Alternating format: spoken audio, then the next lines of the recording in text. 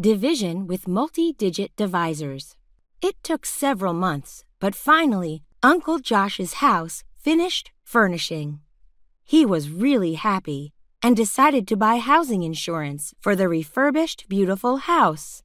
He accepted the advice from an insurance agent and bought a flexible plan. He would pay $19,344 for one time, and hopefully, if no accidents happen, Uncle Josh would be paid back $124 each week, starting 3 years after. How many weeks in all would this progress take? Uncle Josh tried to calculate. Let's help him. By taking a look at the dividend and divisor, we would find this is a division with a multi-digit divisor.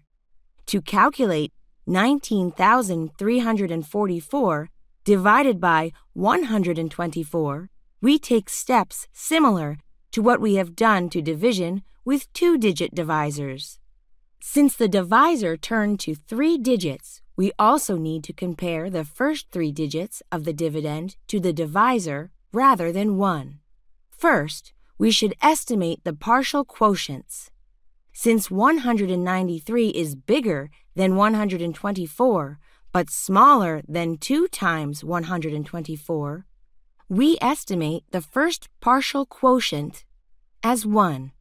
After making an estimation, we again calculate the multiple of the divisor and partial quotient. It is 124. We write it down and bring down the remainder, which in this step is 69, and repeat these steps.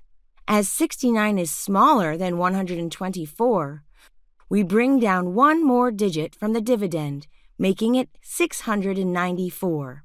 We continue with 694 divided by 124 with other partial quotient 5.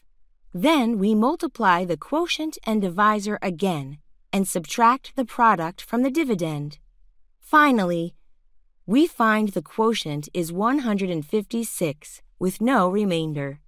Finally, we know Uncle Josh would get all his payments back in 156 weeks. Hey guys, have you got the correct answer?